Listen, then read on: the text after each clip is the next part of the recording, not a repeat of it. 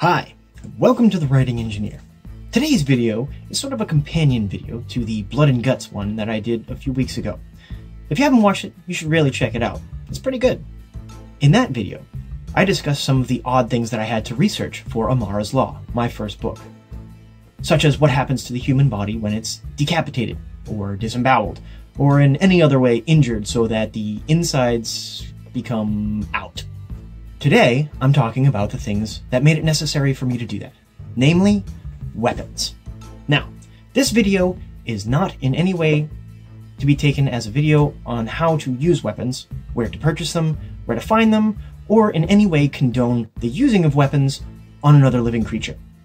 This is just what you'd have to do to research weapons for use in your novel. In Amara's Law, my main character, codenamed 13, has a very special ability. She can store and release electricity at will. Now, this might not sound so awesome, but from our physics, we learn that a moving electrical charge generates a magnetic field. So, she can generate magnetic fields at will in any shape that she wants. Now, you might not see immediately how useful that might be. Well, in the world that I crafted for Amara's Law, all of the standard weapons that we use today, all of the firearms, all the guns, all of everything, has been replaced with what's called rail technology.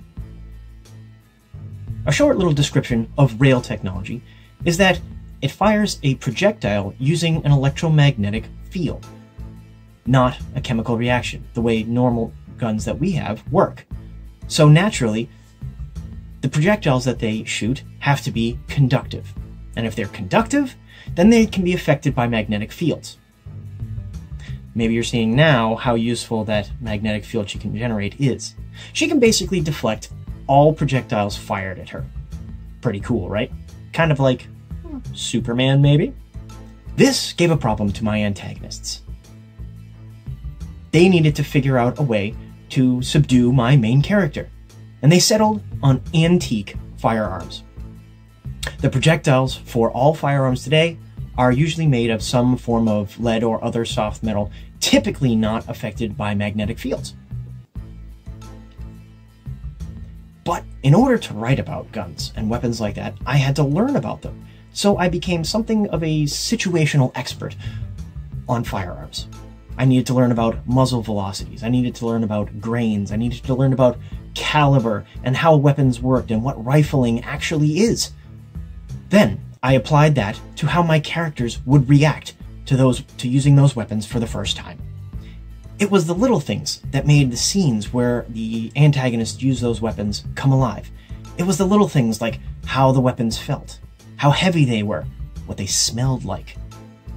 More on that later. I'll be doing an episode on creating a scene using your senses. I'm not going to go into that here. This is just one example of knowing your weapons. But if you write fantasy or anything with swords in it, holy schmoly, do you have a lot of work to do, especially if your weapons are not magical. If you have a knight in your story, when should he use his broadsword? How heavy is it? When would he or she ever use a saber or a longsword? Is that ever even appropriate for them to use?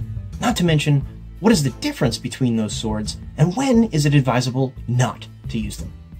What will your knight use when he's not in armor? Is he going to have a dagger, or a rapier, or a poniard? Does your story take place in Asia? If so, does your main character use a katana, or a wakizashi, or a kodachi? See what I mean? I only know this stuff because I used to be an insane fantasy reader. Not to mention the fact that I love the anime Rurouni Kenshin. Knowing your weapons will not only help you write a better story, but it will please your readers as well. And that is a really good thing, because some people are extremely picky when it comes to weapons used in stories. Well, I hope you enjoyed today's video. If you did, please click the like button below, and don't forget to subscribe on your way out. If you'd like to be notified immediately of when my newest video comes up, click the notification bell. I try and get videos out once a week, usually early in the week on Monday or Tuesday, but sometimes I fall on my face. If you want to contact me or check out the status of any of my numerous projects, all my links are listed below. That's all for now. Have a good evening.